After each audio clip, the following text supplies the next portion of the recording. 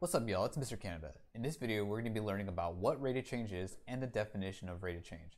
So this is going to be a two-part video. So in this one, I'm just going to talk about what rate of change is, and in the next video, we're going to be looking into more examples about how rate of change is going to be the exact same thing as slope. So look into the other video if you need more practice with slope. This one's going to be mainly about what definitions are attached to rate of change.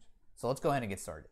So what is a rate of change to begin with? So a rate of change is basically one of those like super important concepts that you learn in Algebra 1 because it just comes up so often when you're talking about linear functions, and pretty much it can be applied whenever you're talking about any type of line.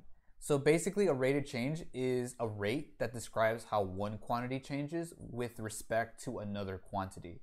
So an example would be, let's just say as you're buying more things at the mall, you are losing money, you have less money. Or as you build up your business, as you sell more things, you will get more money as time goes on. So that is what a rate of change is. We want to try to establish a relationship, a connection of two quantities and see whether the rate of change is positive, meaning that it's going to go up, or whether your rate of change is negative, meaning that it's going to go down. So we're going to go ahead and explore that with two examples that more or less are going to incorporate this super important idea of rate of change. So let's look into our first example here. You are starting a business on selling small plants. You know, the cute little succulent plants. If you guys don't know what succulents are, basically it's like, maybe you've seen it on TV or maybe you've seen them at the mall. Basically there's like these really cute plants that are like small and green. That's helpful. Basically they're like this. They're like these cute little teeny plants, but they're so adorable. Anyways, so after the startup cost, you currently have $4 in your pocket before selling any plants. For every 3 plants that you sell, you make $2. Create a table and graph for this scenario. Let X be the plants that you sell and let Y be the total profit. So we want to start exploring this idea of rate of change using this scenario. So one really important thing whenever you're working with a word problem is always think about the beginning of the problem. So I like to think of the beginning as the number 0 because it basically tells me that I haven't done any kind of work, or nothing has been bought, nothing has been sold, etc. So basically you want to think about what the 0 means at the beginning. Well, in this problem, since X is the number of plants that you sell, you want to think about, okay, if I don't sell any plants, what is the value of Y when I don't sell any plants? Well, in this case, if we read back, you currently have $4 in your pocket before you sold any plants. So that means that when X is equal to 0, Y is equal to 4.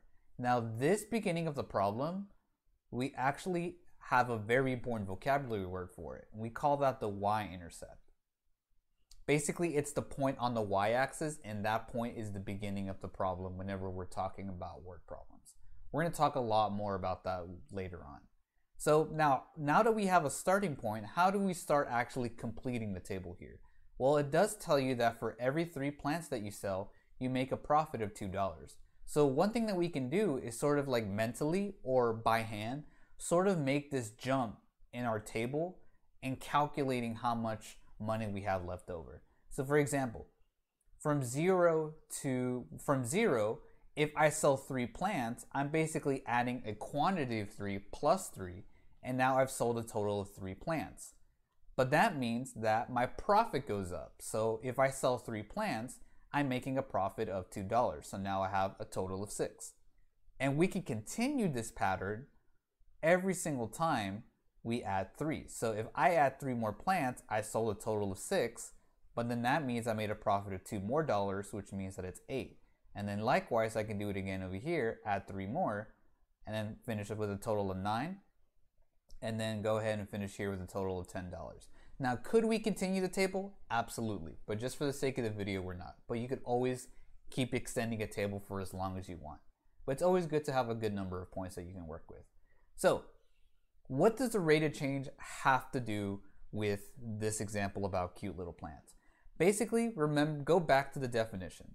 Rate of change tells you the rate about how one quantity is changing with respect to another one.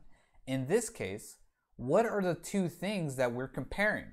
We're comparing the amount of money that we get with the amount of plants that we're selling.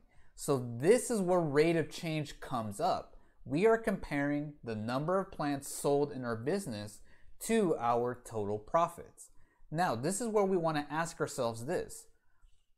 Is our rate of change positive or negative based on these numbers? Well, my X values are always going up by 3, and my Y values are always going up by 2. So one way that you can think about rate of change is that you can think of rate of change as the change in Y over the change in X. And this more or less will tell you the quantity, the actual physical numerical value of the rate of change.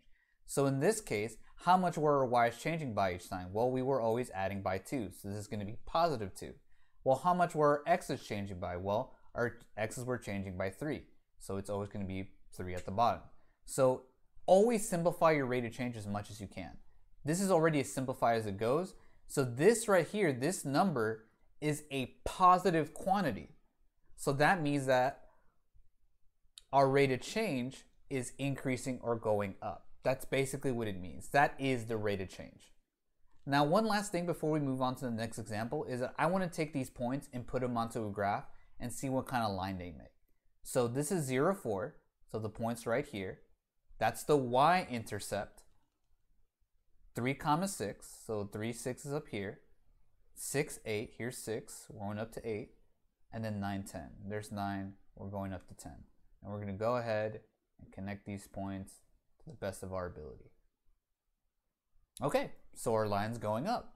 Alrighty. So what does rate of change have to do with this example? Well, remember that rate of change is trying to tell you how one quantity is changing with respect to another.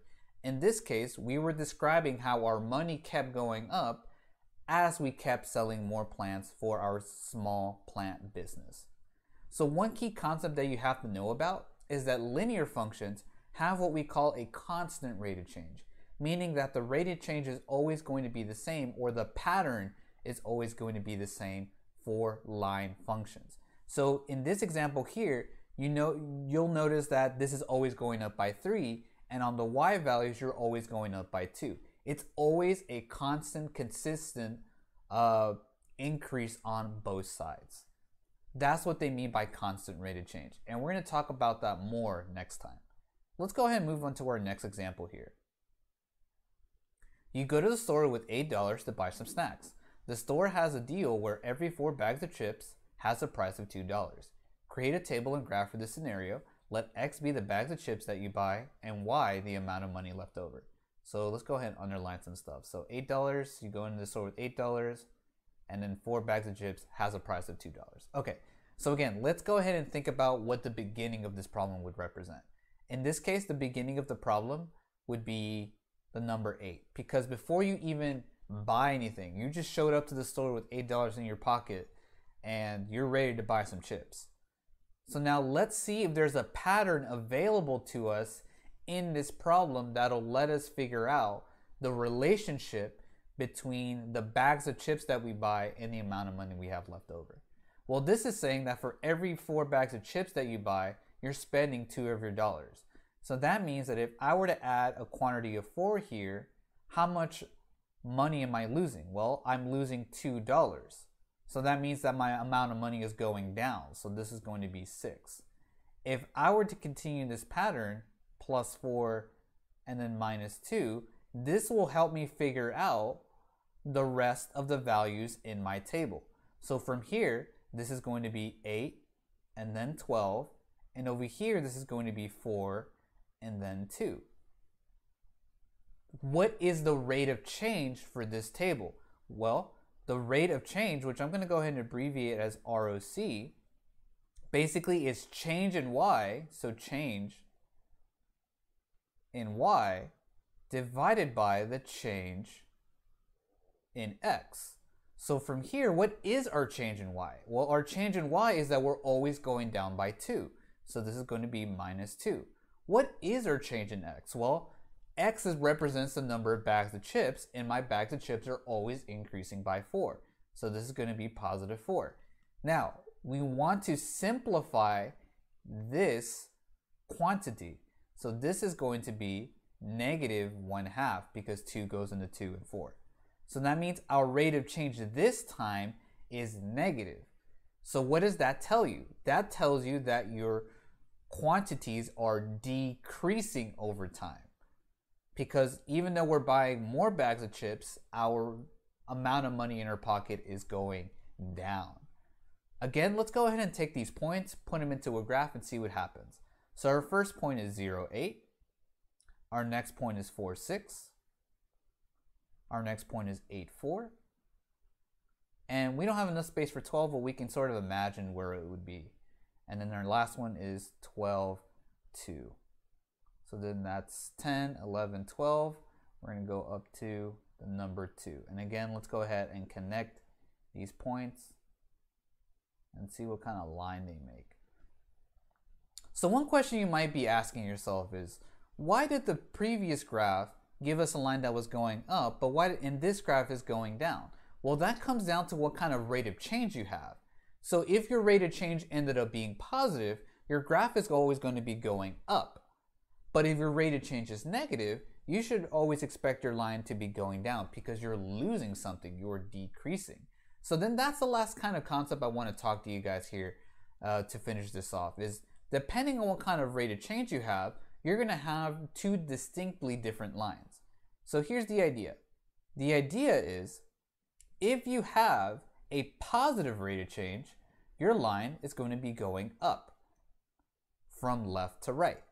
But if you have a negative rate of change, your line is going to be going down from left to right, which means that this is going to be increasing while the other one's going to be decreasing. Well, I hope you guys learned something new today. If you have any questions, leave them in the comments below and I'll get to you as soon as I can. If you liked the video, give this video a like and subscribe to my channel for more Algebra 1 videos. And as always, please take care and I'll see you guys next time.